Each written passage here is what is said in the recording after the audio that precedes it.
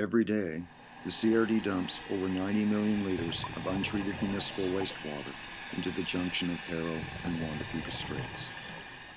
During the ebb phase of the tide, the chemical and microbe-laden discharges are carried southwest by the currents towards Albert Head, William Head, and Race Rocks. During the flood phase of the tide, the currents carry the discharges northeast through the Oak Bay Islands into Lower Harrow Strait. This is a minor glimpse of the degrading effects of this practice on the local marine environment. It's what you can't see from above.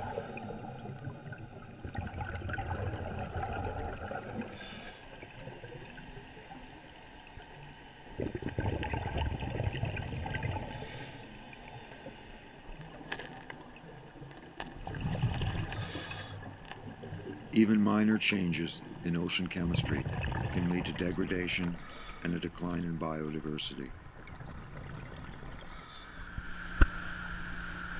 I find it sadly ironic that Trial Island is supposed to be an ecological reserve and a rockfish conservation area.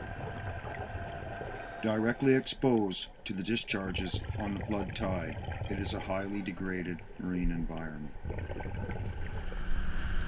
Like Trial Island, the Chain Islands Ecological Reserve in Oak Bay is also exposed during the flood tide and is highly degraded.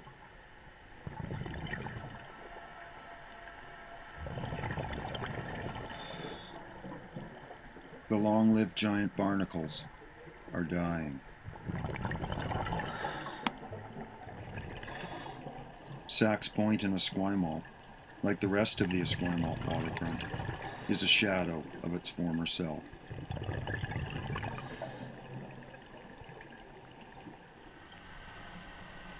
Moving toward the southwest, Albert Head is heavily exposed to the outfall discharges on the ebb tide.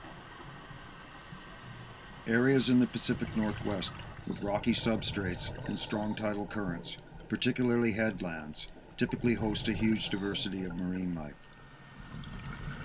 Instead, we have more degraded kelp, a huge decline in diversity, and contaminated swimming scallops.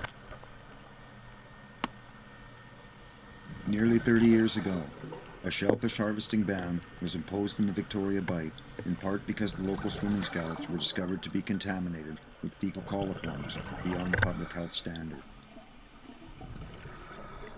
Not only are the scallops contaminated, but in some places, the scallop beds are disappearing. Scallop samples collected from Bentic Island near Race Rocks to 10 Mile Point in Harrow Strait tested positive for fecal coliforms. See the attached link for a summary of those findings.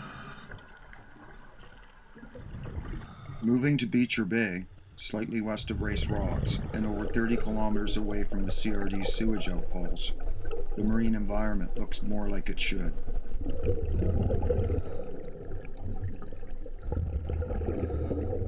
Here, the kelp is healthy and clean and provides shelter for juvenile fish.